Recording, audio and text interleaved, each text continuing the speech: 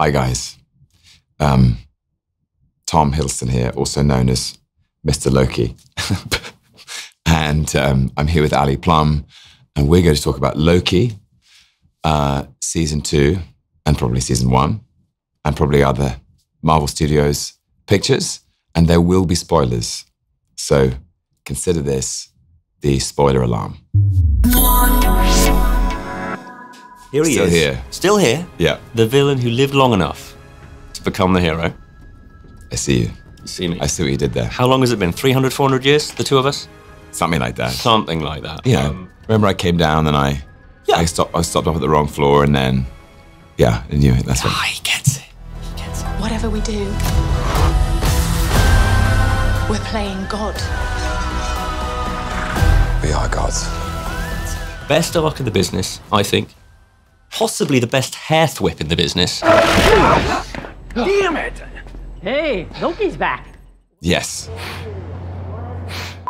Bit of a hair situation, sorry. Behind Scarlett Johansson in The Avengers. If you remember. Yeah, time slipping is very stressful. It is. Yeah. I'm really sad. Well done. Bravo.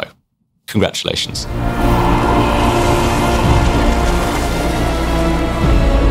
Having those horns on at the end, I mean, I've got to ask you, is wearing the slippers a time slippers joke? If only I thought of that. It can be. It is. It is. It is. It is. I talked with Christine Wilder, our costume designer, about it, and it was actually our first fitting, and we knew where we were going to get to at the end. And he's got to be in slippers. Got to be in slippers. But it was kind of about being sort of monastic and humble, and all his previous costumes are very armored and elaborate and kind of gold-plated and you know, exhibitionist or demonstrative. And this was about something more utilitarian and sort of this solitary, lonely figure at the end of time. So it was almost about vulnerability in a way. And you've got to be comfortable because you're going to be sitting there for a wee while. For a wee while. Yeah, a wee while. Yeah. I'm going to ask some silly questions now just to lighten the mood because we have been talking about the end of days. But talk to me about the fine art of time-slipping acting. It's very intense. That's all I'll say. It's like every Doctor Who doctor has to regenerate at some point. Tag. You're it.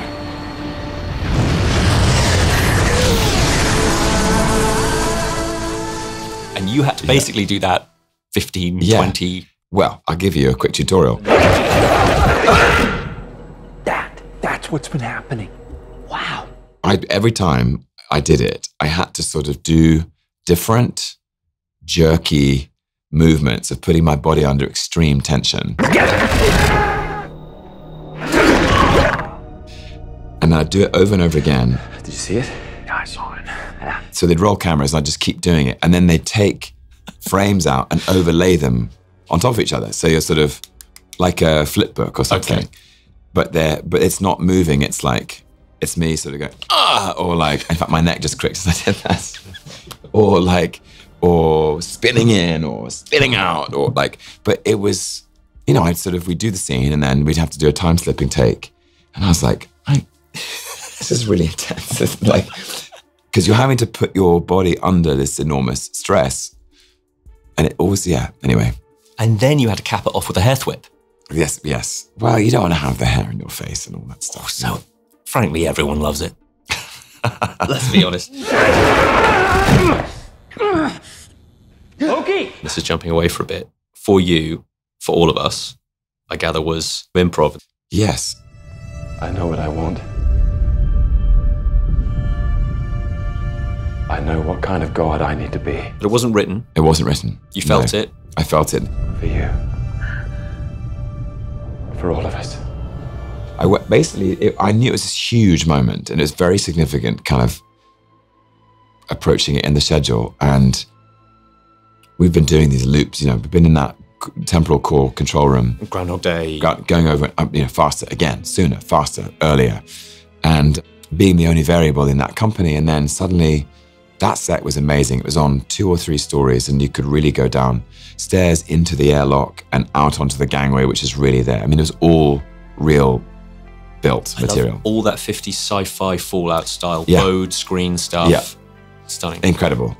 And we finally were there, and it was like a Wednesday morning or a Thursday morning or something. And Aaron Moorhead and Justin Benson turned to me and said, I think in about 30 minutes, we're downstairs and it's on you before you go out there. And Aaron very kindly said, have a think about what it is you think you might say at the end of this journey. Just go and take the time, and then we'll be ready for you when you get back. And I left the stage at Pinewood Studios in Buckinghamshire, just in west of London.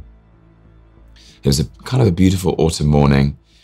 And I had this habit of I just went for a run around the whole lot, because I was like, just move the body, get warm. And I was listening to film scores and feeling the extraordinary time that I've had playing this character. And I was thinking of all of the people that I've worked with along the way, and going back, not just in season 1, all these amazing people I've met, Owen and Sophia and Kate Herron and Michael Waldron and all those actors, Wumi and Gugu, and back into the MCU, thinking of that first film with Ken Branagh and Chris and Anthony Hopkins and Rene Russo, and then the Avengers, and then Dark World and Ragnarok, and this journey that I'd been on with Loki. And I was listening to one of the scores, I think was Patrick Doyle's score from the first Thor. I think it's actually, there's a refrain that's in some of I think that the track is called Can You See Jane? But actually it's the end of a moment between fathers and sons. You'll be a wise king. It's a score of a moment between Anthony Hopkins and Chris Hemsworth. There will never be a wiser king than you, or a better father. I was thinking of them, and I thought, at the end of that film, wow, this character, this heartbroken son and suffering brother is now here. And I remember saying, I could have done it, Father. I could have done it for you, for all of us. I could have done it, Father! I could have done it! For you! For all of us! Maybe I should say that. And I kind of felt this wave of emotion and ran back into to the stage and found Aaron and Justin and Kevin Wright. And I said, guys, I think I've got it. And they said, okay. And they shut their eyes. And I said, here's what you should say. I know what I want. I know what kind of God I need to be for you, for all of us. And they opened their eyes and they went, yes. And then we did it. And I felt I didn't tell Owen and Sophia that I was going to say it. And they were there on the other side of the camera. No! And we didn't do it that many times. I think I just said it, and I felt the wave of feeling of all this time that I've spent, which is it's become like part of my purpose in a way, playing this part. And it was really touching, and they were amazing as a sort of pair of souls to look at that point. It's so special. How long did you cry, and how much did you cry over the course of season 2? How many tears escaped you? I would say the most tears were shed, funnily enough, on that big chair at the end. It was really interesting. There was a take where I couldn't help it. It all just sort of came tumbling out. And the next take was actually much more interesting, because I sort of had the experience of having felt it. Yeah. And then it was just all there I don't know, it's a hard thing to describe. As a performer, I didn't have to reach for anything, because I felt more open somehow. And it was there. It was there. It was there. Yeah. I'll start wrapping things up, because if this is the end of Loki, I am having trouble reconciling that. I don't believe that this is. I'm sure we'll see you again. I want to live in a world where somehow Mobius and Loki cameo in Doctor Who. That's the world I want to live in. Well, anything's possible, right? It would be a perfect... What the... It's about who. They did it! And in further things, it always feels like there's another possibility. But if this is the end, and we are finally having our exit interview, I want to ask you a couple of sort of exit interview questions. Okay. Did the role meet your expectations? More than 1,000 times over. What did you like about your work? Everything. I loved the chance to play this mythic figure of ancient weight and depth and throw my soul at it. I'm really grateful for that. Did you get along with your peers? I did. I mean, I did. I'm not sure Loki did. But yeah, absolutely. Made some of my best friends along the way. Is there anything we could have done to prevent you from leaving? I mean, you know, have a word with the Mad Titan. I've got him on speed dial. Yeah, to say, hey, look, all those plans you've got, you know. We quite like this guy. Yeah.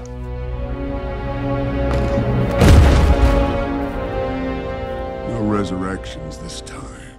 Or like, you know, figure out how to beat He Who Remains at chess. Yeah, that would be handy too. Yeah. Would you ever consider working here again? Certainly. In fact, I think I still am, in some way. In some way. Yeah. The hardest work of all. Would you recommend others to apply for a position working here? No question. No question. TVA is tough, though. Yeah. Yeah, key lime pie is kind of tangy. Yeah, and Yeah. it's not good for the old... Yeah, too you much can't of have it. too much of that. Yeah. Especially on a summer day, by the way. In the heat. In the heat. No fans. No fans. Not fun. Now, finally, did you receive frequent constructive feedback and were you recognised for your achievement? Received feedback all the time. From family members, from co-workers. People from on the street. Bosses, yeah, loads of feedback. Oh yeah, definitely. I probably recognised far too much. I didn't deserve any of it. So, you know. Your bashfulness has been noted. Okay. I'm going to wrap things up by saying we first met, I think, 11 years ago, something like that. 2012? I think it 2012. was. I think it was 2012. 2012. I actually Googled, as you do, Ali Plumb, Tom Hiddleston, and up popped an image that made my brain leak. And it really made me want to time slip so I could go back and change what I'm about to show you. Okay. What is it? If you can spot me immediately, I'll be impressed. Wow. That's amazing. I really, really wish I could time slip. I just sort of fix a few things. I think you look the same. You said, I think you look 3 times because you didn't have a word. There's a lot more hair. You know, you look quite surprised. And I don't think we have had a photograph since together. So I'm going to ask you Come on. right now. Yes, we Would you mind? Of course. If we wrap up the interview, if you could take a photograph where I don't look like I've been abducted from a tennis training camp. Thank you so much.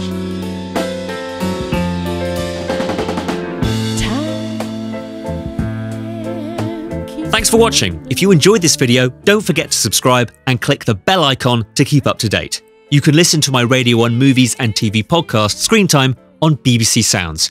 And you can find these interviews in full on BBC iPlayer by searching Movies with Ali Plumb.